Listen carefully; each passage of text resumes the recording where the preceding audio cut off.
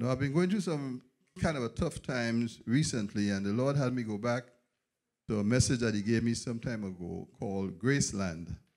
And I found so much food there, so much help in Graceland. I decided to preach again on what I call Graceland Revisited. Graceland Revisited, and my theme is Mission Accomplished. Now, the Jews went into Canaan, and we will talk a little bit about Canaan. But we have entered into Graceland. You have to know who your God is in order to really live. What is your mind about God? The prophet says in Jeremiah that God is going to give Israel the fruits of their thoughts. The fruits of, what are your thoughts? What are your thoughts about God? What are your thoughts about reality? For instance, I am 75 years old, and some people believe I'm living on borrowed time. But the fact of the matter is this, the Bible says, with long life shall I satisfy you and show you my salvation. What are your thoughts? Is it that you're living on borrowed time, or you holding to the word of God? This morning I was asking God to help me to adjust my thoughts to His word. Forget the doctors and all the politicians and all of that stuff, even some of the preachers, and get the word of God. You see, because the Bible says, in the beginning, the earth was formless and void. There was a whole mess going on. And the Spirit of God was moving over the surface of the waters. There was just darkness. But you had the Spirit of God. You had God the Father. Then the Word of God says, let there be light. And there was. What is happening in your life? What is the darkness? What is the mixture?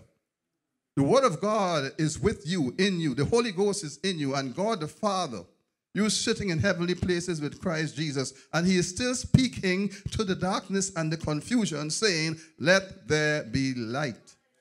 And there will, if you hear the Word of God, let there be light. And the light couldn't refuse. The light couldn't say, no, God. No, I'm going to, I'm going to spend some time over this. No. When God speaks, it happens. And the Holy Ghost is there. The Holy Ghost is there to work the works of God. So God created man. I'm going to go in the beginning because it's good to know your God.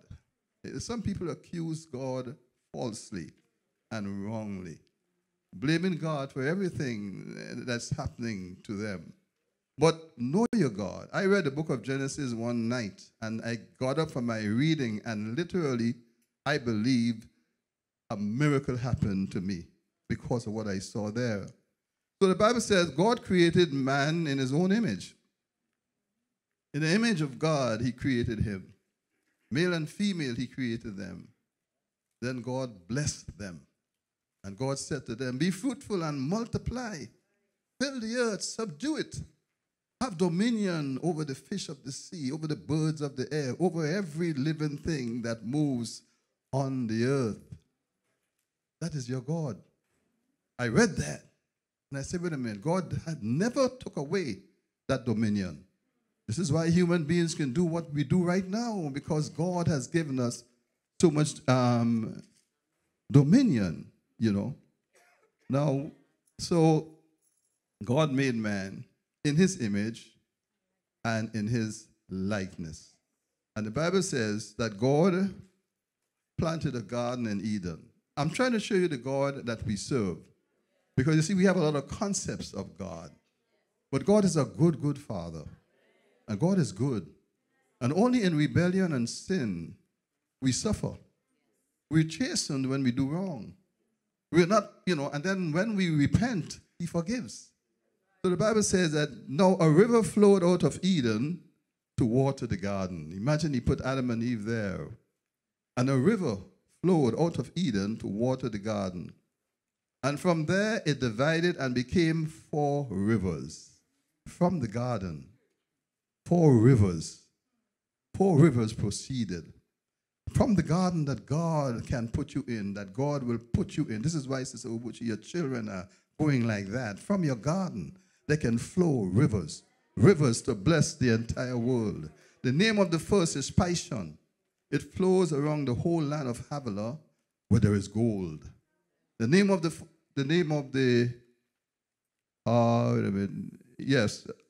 first is Pishon. It flows around the whole land of Havilah where there is gold, and the gold of that land is good. That's what the Bible says. And the name of the second river is Gihon. It flows around the whole land of Cush, and you can go and look up what Cush means and all of that. We don't have time for that. And the name of the third river is Tigris. It flows east of Asia, of Assyria. And the fourth river is the Euphrates. Then the Lord God took the man and put him into the Garden of Eden to cultivate it and to keep it. After he prepared everything for man, he put man in the garden, not to start from scratch, not to teach him how to cultivate, but just go and dress it. And that is the God that we serve. And the Bible says in Genesis 1:31, then God saw everything that he had made, and indeed it was very good. So the evening and the morning were the sixth day. And the Bible says God rested on the seventh day. And the Bible says in Hebrews 4:9, there remains therefore a rest to the people of God. God rested on the seventh day. And we are given a rest. There is rest, saints. I struggled. I was troubled for the past week, and Friday and Saturday, for some reason, it was just heavy upon me. Struggles and troubles. And I heard the Bible is talking about rest. Where is my rest? Where is your rest? Are you experiencing rest? Are we living under the curse or under the blessing? You read the curse and you read the blessing, and you check your life and say, where are you living? And why are you living where you are living? Sometimes it's a misconception about who God is. But when you get a real hold of who God is as a loving Father, you know how to rebuke the devil when he comes, but you know what he's hitting you with. You're not supposed to have it. So God is a good God, and the Bible says, and he said everything was good, and there remaineth a rest. And in Hebrews 4:3 he says, for we which have believed do enter into that rest. Hear how simple it is. The problem with us is a lack of faith. You see, the feeling takes over sometimes. There must be faith. I want to know truth rather than how I feel. The reality is in the Word of God, not how I feel. So the Bible says that we who have believed, we have entered into that rest. Are you there? Praise the Lord. Now God started everything good. His intentions were good. His intentions for man was good. When he made the heavens and the earth and he made man, God could have made man as a baby and to learn how to struggle and how to fight and how to deal with the animal. He didn't do that. He made him in his image, in his likeness as an adult. Adam and Eve, they knew everything. They had everything except clothes. And they didn't mind that. It didn't matter to them. But they were, that is a God that we serve.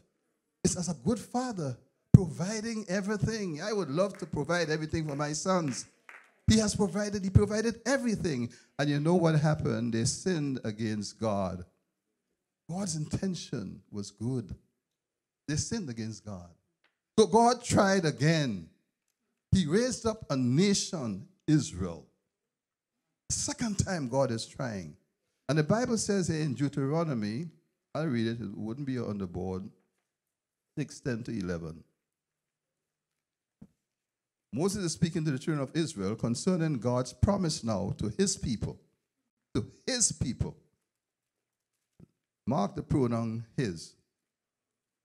So it shall be, when the Lord your God brings you into the land of which he swore to your fathers, to Abraham, mark this word, Abraham, your father, Abraham, to Isaac and Jacob, to give you large and beautiful cities which you did not build, houses full of all good things which you did not fill, hewn out wells which you did not dig, vineyards and olive trees which you did not plant. When you have eaten and are full, This is God's trajectory for his people. And you have to ask the question, what's wrong with us? What happened to us now? And when a preacher is preaching about the goodness of God, he is criticized as preaching prosperity. But if you want to see prosperity preaching, look at the Bible. There's more prosperity preaching in the Bible than anywhere else. Look at what God is offering these people.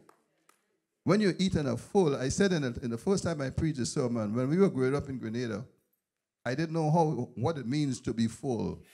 You have breakfast and you're still hungry. You lunch and you're still hungry. You dinner and you're still hungry. You never had sufficient because our parents were not rich. But that was not God's promise to his people. And he goes on in Deuteronomy 8, 7, and 10. For the Lord your God is bringing you into a good land, a land of brooks of water, of fountains and springs that flow out of valleys and hills, a land of wheat and barley, of vines and fig trees and pomegranates, a land of olive oil and honey, a land in which you will eat bread without scarcity, in which you will lack nothing, a land whose stones are iron and out of whose hills you can dig copper. When you have eaten and are full, again we see it, you shall bless the Lord your God for the good land which he has given you. This is the God we serve. This is the treatment. This is how he treats his people. Why was the Lord being good to Israel? Why? He says it in Deuteronomy 7 and 8. He says, the Lord did not set his love on you, not choose you because you were more in number than any other people, for you were the least of all peoples. You were the least. Those of you who feel that you are the least in your household, the least in your church, the least on your job, the least wherever you are, God is choosing the least. It's good to know that God chooses the least. Sometimes you walk in an environment where you are treated as the least. Know this, that God is choosing you. Well, you don't have to look like Minister Simon and Sister Becky and these wonderful, talented people, and feel jealous about them. They are good. God is blessing them. God is blessing you too. You could look like me. That's okay. God will bless you. But Mr. Simon, I don't have what's his name? Jason. So I had to pick on you. See Simon, sometimes he looks like Elvis Presley, and he's playing this thing, But you guys do a wonderful job. I really want to encourage you. And I know you work hard. I just, just to deviate a bit. But the point I'm trying to make is this. The Bible says you were the least. The least. How do you feel in your life? How do you feel in your marriage? As a wife, is your husband, treating you badly? As a husband, is your wife disrespecting you? You feel less and least. That God is seeing and God is choosing the least of all people. He says, but because the Lord loves you, and because he would keep the oath which he swore to your fathers, the Lord has brought you out with a mighty hand and redeemed you from the house of bondage, from the land of Pharaoh, king of Egypt. Now, when the enemy came against Israel to curse Israel, you remember they hired a man to curse Israel. Balaam, the Bible says, nevertheless, the Lord your God would not listen to that man, Balaam. But the Lord your God turned the curse into a blessing for you, because the Lord your God loves you. You. The Lord your God loves you. And no man can curse you, and no man could withhold your blessings. This is the word of God, and the word moves with the Spirit to say, let there be light. And there will be light if you say what God says. Nothing is wrong with us. Nothing is wrong. We are at least you can say we are like Israel. But sometimes as a matter of fact, I kind of want to believe that we are even in a better place. The Bible says in 1 John 3 and 2, beloved, speaking to us now, Christians, the age of Israel is over. You know how they messed up. But all these wonderful promises, can you imagine that? that they would sin against God and serve other gods. I don't understand how it happened. I'm not criticizing them because sometimes we do the same thing. Yeah, we leave the way of God and follow the ways of the world. But the fact is they messed up and they went into captivity and they failed God. And the land that God gave to them that was supposed to be a blessing, it became a curse to them. But now the Bible is saying, beloved, now we are children of God. And it has not yet been revealed what we shall be. But we know when he shall appear, we shall be like him. We shall see him as he is. We are now the children of God. Tell me something. Who could a father love more than his children? Think about it. A good father. Who could he love more? I'm not talking about a father who, leaves his children, and go away. So I'm talking about a good father. Who could he love more than his children? And the Bible is saying, beloved, now we are children of God. Think about the love. That same creator God is who we're talking about. And the Bible says in Galatians 3:26, you are all sons of God. Wow. We are children of God. How did it happen? He says how it happened. Through faith in Jesus Christ. Simpler, not by keeping laws and rules. Through faith in Jesus Christ. Not by getting circumcised, but through faith in Jesus Christ. And who was this Jesus? We know Jesus. We talk a lot about Jesus, but sometimes we need to kind of go back and really see the reality of Jesus of Nazareth. A man walking the street like any other man, I mean, if he had come today with a suit or whatever, maybe we might not have believed on him. We could believe in him now because we're not there where they were. But Jesus of Nazareth, you see, now after God's pleasure, which is earth, became corrupted, okay? Now through the earth, God intended to bless man. He intended to make mankind through his earth. But after that was corrupted, he brought forth another pleasure of his, through which and from which to bless mankind. The earth from which he made man, through which he wanted to bless man, was corrupted. Now he brings forth another of his pleasure, his son. His son was that other pleasure. When his son appeared on the scene, when he was baptized, after his baptism, the Bible says that a voice came from heaven, and God Almighty endorsed Jesus of Nazareth. They knew him as a carpenter's son, but God Almighty endorsed him. A voice came from heaven in Mark 1:11 and says, you are my beloved son, in whom I am well pleased. Remember, the first creation was good. It was very good. It once pleased him. But here he's saying, you are my beloved son, in whom the completion of God's pleasure was in his son. Well pleased. And that was an endorsement. And so the son sent out preachers, evangelists, disciples all over the world to preach the gospel. To preach the gospel, to make us sons and daughters of God. The Bible says we are accepted in the beloved. Ephesians 1:6. We are accepted in the beloved. I'm trying to position your mind and your spirit to who God is and who you are and where we are. And when the struggles and the troubles come, you know how to fight against it. God is well pleased with his son, and we are accepted in that son, the beloved. That's where we are. The result of that was that the blessing of Abraham, remember I told you to mark Abraham? The blessing of Abraham might come upon the Gentiles in Christ Jesus, that we might receive the promise of the Spirit through faith. And if you are Christ, then you are Abraham's seeds, heirs according to the promise. We just read the promise going into Canaan, into the good land.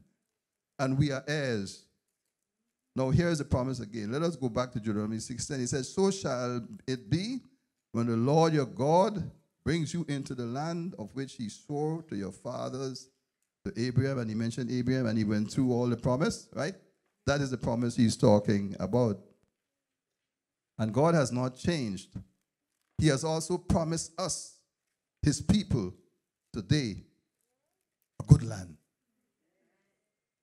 It is more than a land. It is a state, a super state of being called salvation or being saved. It is better than Canaan. You see, Canaan was temporary. Salvation is unto eternity. In speaking about it, the Bible says, for by grace you have been saved through faith. And that not of yourselves, it is a gift of God. In Canaan, they were to be full of every good thing. In this salvation land I call Graceland. Here are the promises for Graceland. In 2 Corinthians 9 and 8, I think you have it there on your list. God is able, the Bible is saying about us. Now, the Jews went into Canaan, we are in Graceland. And in Graceland, he is saying, God is able to make all grace abound toward you, that you always having all sufficiency in all things may have an abundance for every good work. You hear all these alls? This is the word of God. This is not a prosperity preacher. I will read it again for you if you didn't hear. And God is able to make all grace, we're in Graceland now, abound toward you, toward us, that you always, having all sufficiency in all things, may have an abundance for every good work. And Romans 8:32, the Bible tells us, he who did not spare his son, but delivered him up for us all, how shall he not with him also freely give us all things? All. You're talking about Graceland. I know we talk about Canaan, how wonderful Canaan was, and we sing about Canaan, but we are in Graceland, saints of God. Praise the Lord. And what did Israel have to do to possess Canaan, this good land? The Bible told them what to do. He said, therefore, you shall keep the commandments of the Lord your God, to walk in his ways and to fear him. So the answer is, what did Israel have to do? Israel had to keep the commandments of God. Hear me now. However, now the new commandment is Jesus Christ, the Son of God. The Bible says in Romans 10:4, for Christ is the end of the law for righteousness to everyone that believes. Christ is the end of the law. All the commandments and all the laws are in Christ Jesus. Saints of God, when you go against a situation, whatever it is, and you say in the name of Jesus Christ, you are keeping all the commandments. You are bringing the power of God to bear on the situation. And sometimes we feel guilty, that we feel unworthy. We feel unworthy. But when you believe in the Son of God, Jesus Christ, he makes you worthy. And when you call the name of Jesus, you call in the power of heaven. So when you call the name of Jesus, bear in mind that you are keeping more than the commandments that they kept. Christ is the end of the law for righteousness. You cannot be more righteous than righteousness. In the name of Jesus. So I want you today, saints, those of you who are going through, feel like stopping now. Those of you that are going through, and I've been going through, but I know it's not going to last, because it's not the first time it has happened. And it did not last. Praise the Lord, praise the Lord, praise the Lord. Glory be to God, hallelujah. I know it will not last. And there's two things that will cause us to fail. One is disobedience to the word of God, and two is unbelief. Unbelief and disobedience. So if you could turn your mind around now, if you could turn your thoughts now to the word of God and belief and faith, if you can do it now, and obey the word of God. The word of God for us right now is Jesus Christ. Christ is the Son of God. Jesus of Nazareth is the Son of God. He came to take the sins of the world. It was sins that brought the problem to begin with. And he was established to take away the sins. He bore in his body all of our sins, all. If you would just confess, the Bible says, if you would just confess, he is faithful and just to forgive you for all unrighteousness and to cleanse you. If you would believe and if you would declare the word of God, Jesus Christ, in the name of Jesus. I remember when I preached Graceland some time ago, I told you all that I'm going in Graceland with pains in my shoulder. I went in there with the pains, and I can't remember when the pains left, but they left. They left. I have had surgery. I had prostate surgery, and they tell me that after you have prostate surgery, you can't be the same anymore. But God healed me of cancer 3 times. No, twice. He healed me of cancer twice. And the 3rd time, I believe there's a reason why he allowed me to go into surgery. And it's okay. Because I'm going into Graceland now, haven't gone into surgery, and I'm believing God in the name of Jesus, not in my righteousness, but in the name of Jesus, that I shall have all the parts of my body restored, all of me restored. With long life, he says, I will satisfy you and show you my salvation. In the name of the Lord Jesus Christ, the Son of God. He is my righteousness. And the Bible says here, we must put on the new man. You cannot go into Graceland and stay where you were. Put on the new man in your mind.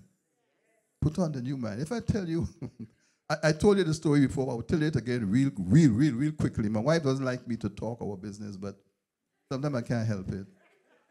When we lived in Queens, at some point, we had an infestation of rats. I don't know where they came from. And I would be in my room in the dark, and the house is in darkness, right? And I go into the kitchen, and there is on the stove, this he's running, I set trap upon trap upon trap. That's no joke. I couldn't catch him. Okay? One night, after reading Genesis and seeing the glory of God, the power of God, and what he gave to man, I came out in the dark again, and I heard the same running. And I said, God is my honest witness. I never had faith like that before, and since then I'm trying to have it again. I said, in the name of the Lord Jesus Christ, I will catch you tonight. I said that. And I set the same little trap with the same little piece of cheese or whatever I normally put in it. Next morning, I got up. There were 2 mice on one trap. 2. Both of them heads plummed. Now, when I said I will catch you tonight, you see, those of you who know grammar, you is a plural. What? Pronoun. I didn't know who I was talking to, but whatever was making that noise, I said you. If so I didn't realize it was 2. But God heard, and faith was lifted up, and God knows I want that faith again because I believe in it. It happens, saints, if you would use the word of God with the power of the Holy Spirit. So the Bible says we are complete. We are complete. We are complete. We are complete in him who is the head of all principalities and powers. Oh, Graceland, let's revisit Graceland, saints. And in Graceland, mission. The mission is accomplished. We waiting for the coming of the Lord, and that's good. But if you have to deal with all sorts of issues, life is so hard sometimes. And it's not, yes, things will come against you. After I came out from surgery and things, people warning me. Now, I'm not willful, but I have my work to do. My wife and I, we got to move boxes up the stairs. I got to work. So I lift boxes and push boxes and did everything that normal people would do. And I'm trusting God. So the fact of the matter is this. Graceland Jesus came to bring us to or into Graceland. And the mission that Jesus came on, saints, the mission is accomplished. We might not be experiencing it because of how we live or what we do or what we fail to do. And I'm telling you, there are things that we do that can cause problems for us. I have witnessed it and experienced myself. And when I change, when I make a change, then I see the victory. So Jesus Christ, the Bible says in Luke 19:10, for the Son of Man has come to seek and to save that which was lost. Now, if the Son of God came to seek and save that which was lost, you better believe he found it and he saved it. There's no way he's going to go back to heaven without finding and seeing. And that which was lost, again, it's, I like my grammar, that's neuter gender. He's not talking about woman or man. He's talking about a whole lifestyle. That which was lost. No, we had lost eternity. You know that. The Son of Man came to give us back eternity. So when we pass from this life, we're going on to eternity to seek and to save everything that was lost. Everything. Now the Bible says in John 10:10, the thief comes. The thief does not come but to steal and to kill and to destroy. Why did he come? He said, I have come, not I shall come. I have come that they may have life, that they may have it more abundantly. And that word abundantly means exceeding some number. I mean, exceeding everything else. Jesus came at a time when Greece and Rome were in the, Rome was big Rome, and people were doing all sorts of lofty things. And he's saying they don't have life. All they were doing, they did not have life. They were in darkness and death. The Son of God came that we might have life. Saints, you can have life abundantly. It doesn't mean living in a big house. It could mean living in a big house if you could handle a big house. It means everything. It means abundant. Abundance is abundance in every which way. Abundance of relationship. Abundance of health. Abundance. He said, I come that you might have life and you might have it more abundantly. Mission was accomplished if you would grab a hold of it. Oh, praise the Lord. I have a house to sell, and I'm believing God to get it sold by the power of God. Not by man's, intervention and all of the statistics. No. By the power of God. Because of that abundance, we got to come out. We got to come out of the world system mindset. Mission was accomplished. And Jesus said in John 15:9-14, as the Father loved me, I also have loved you. He says, abide in my love. If you keep my commandments, you will abide in my love, just as I have kept my Father's commandment and abide in his love. He said, these things I have spoken to you, that my joy may remain in you, and that your joy may be full. Mission accomplished. Your joy can be full. Your joy can be full. Recently, I get up in the morning and my foot will be paining me so much. They told me I have the plant of, whatever it is, a big name thing. Pain. But I keep thanking God for healing me. And God will show you things to do. And different little things he showed me, and I could jump up here and dance. No, I still feel hurt, once in a while, and it still bothers me, but I know it's going to go totally. Because my joy has got to be full. I cannot have joy with pain and pain and pain. You got to rebuke it in the name of the Lord. You got to say what the word says. You got to tell the devil to go to. No, you have to do it. I really don't want to sound proud or arrogant because, the Bible says God resists the proud. But the fact of the matter is this. I have suffered much. I have suffered with depression where I wondered how anybody could laugh. I've gone through. Yes, yes. If you know what depression is. I looked up from a 8th floor window and I saw 2 young people walking and they're talking and they're laughing. I said, how could anybody laugh? In the nighttime, I wanted the day to come. In the daytime, I wanted the night to come. Don't tell me about troubles. My poor wife went through hell. With all sorts of situations. And the Lord has delivered us, brought us out, and will deliver us, will bring us out. Because why? He came that your joy may be full. I'm not saying you're not going to have problems. Let me tell you something. If your condition continues, besides praying and using the word, seek the Lord for a revelation about the condition. When I finish preaching, I want us to take time and seek the Lord, because the Lord will reveal. I could tell you things that actually happened where I busted my eye and I didn't know it. The Lord revealed that I was doing, while I was praying like this, I told you all about that. My hand went into my eyes constantly.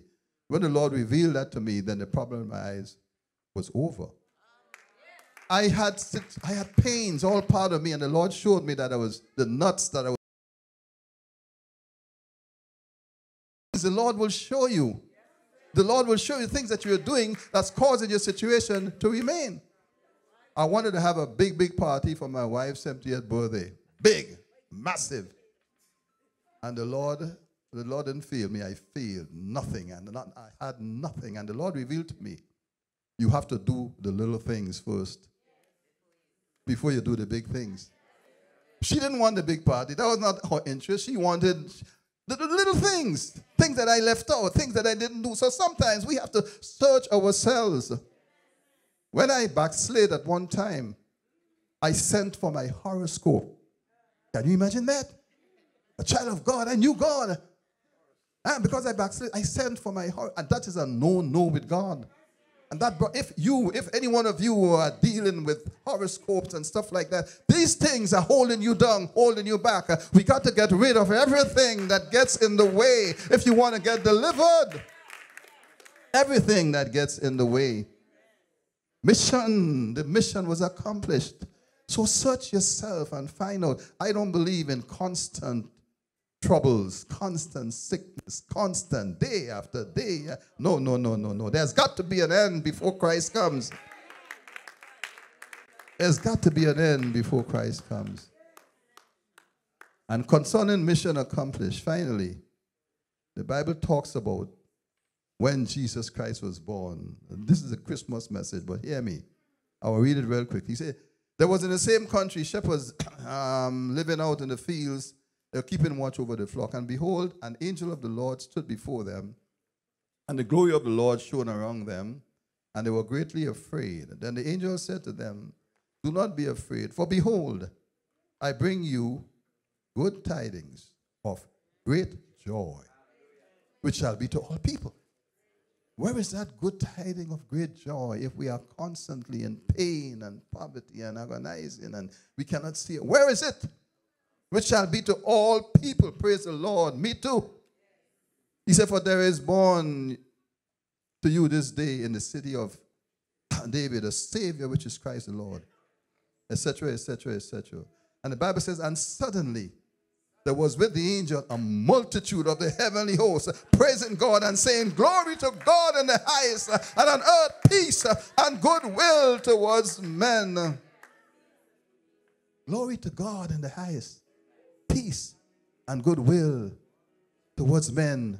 And we go back to Hebrew that says, there remain a rest for the people of God. And Psalm 149, somewhere it says, let the saints of God be joyful in glory. Let them sing aloud upon their beds. Let the high praises of God be in their mouths, and a two-edged sword in their hands, to render vengeance upon the heathen and punishments upon the people, to bind the kings with chains and the nobles with fetters of iron, to render unto them, render unto your sickness, render unto your poverty, render unto your condition the judgment that is written. Mission is accomplished. So I have returned to Graceland. Let us stand and let us examine ourselves and call on God. Saints, life has a lot of twists and turns and ups and downs, but you are able. You are well able. If Israel was given such wonderful promise for keeping the commandments, we have the Son of God. The Bible says this is the end for righteousness. We have everything. I know the enemy is going to come and try to put thoughts in your mind, but fight. He tempted Jesus 3 times. He didn't stop at the first. He came again and again. So he's going to come. Get into the Word of God and find out what the Lord is saying to you. Find out what is wrong. Because something is wrong. I'm not saying that we are sinners. We're not sinners. We are saints. But, sometimes we deviate a little bit. We hurt our own selves. I hurt myself with what I ate, what I was eating. I hurt myself with what I was doing. I hurt myself with how I treated my wife. I hurt myself. So I want you to just bow before God right where you are. As the music would play. And let's ask the Lord to reveal. Oh God, reveal to us the things that we need to see and what we need to do, to me, to all of us. Because the mission has been accomplished, Lord God. Our joy is supposed to be fulfilled, Lord God. And we are supposed to be walking in the blessing, not in the curse. Oh God, so save us now. Save now. Save now. Hosanna. Save now in the name of Jesus Christ. It is Christ, Lord. It is your Son. It's not our righteousness. It is Him, oh God, that we call upon. It is in His name that we call to you. Touch everyone, speak to everyone, talk to everyone, reveal to everyone if there is something or some things that they need to make changes about, Lord God, or if they simply need to stand up and fight in Jesus' name. But leave us not where we have been, oh God, no more. Leave us not where we have been. In the name of Jesus Christ, the mission has been completed.